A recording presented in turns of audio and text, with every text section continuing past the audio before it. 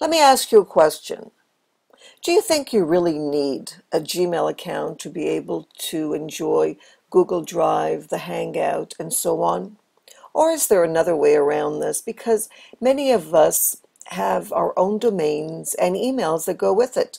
Or we work at an organization that has its own unique email, such as schools. So, how do you get around it? If you've got a website, how can you possibly use Google Drive and so on with your account? And this is how it's done. You can actually get a Google Apps for your business or for education. This is how I did it, and I'm going to show you. All right.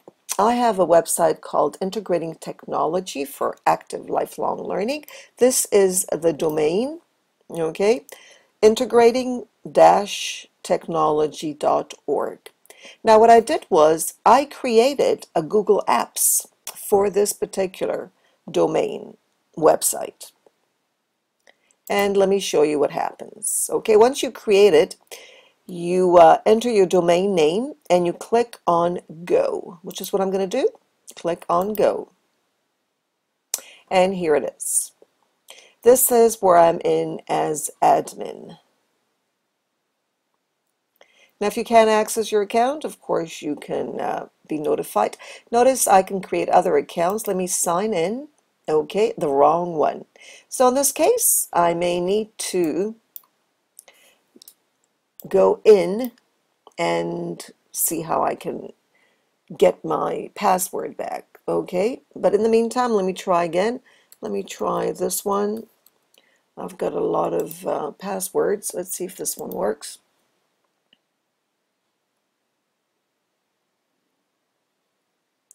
And it did, and I'm in. Okay, this is my account on Gmail. Notice it's not a Gmail as such account. In other words, it doesn't look like one. Okay, this is what it looks like.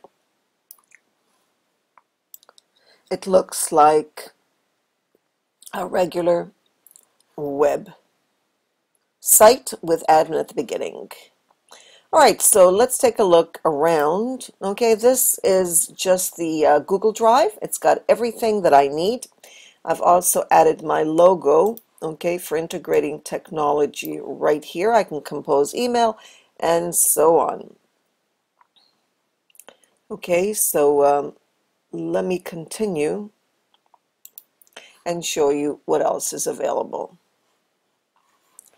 Okay, and I'm going to go back to show you.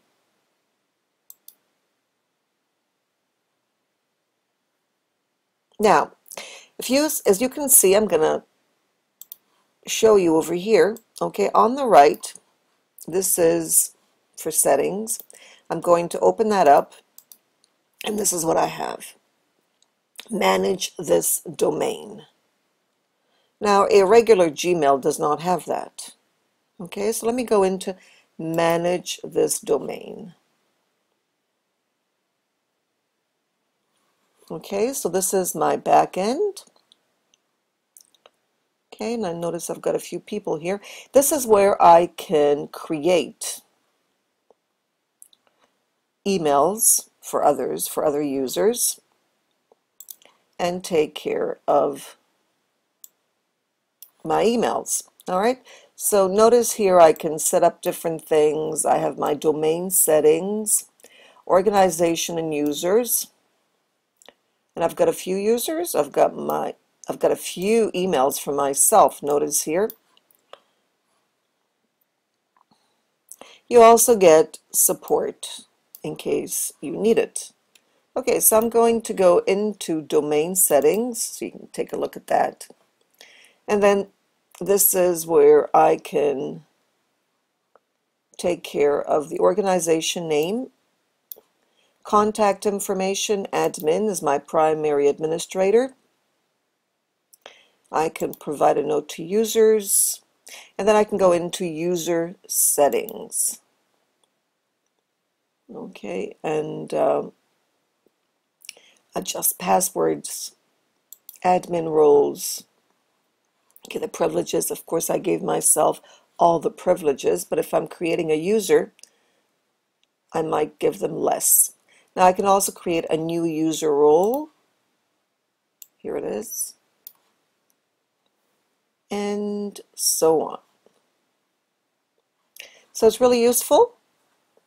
And if you don't want a Gmail with gmail.com and so on at the end, this is your chance. So I hope this has helped. You're welcome to ask questions and email me for further information. Thank you.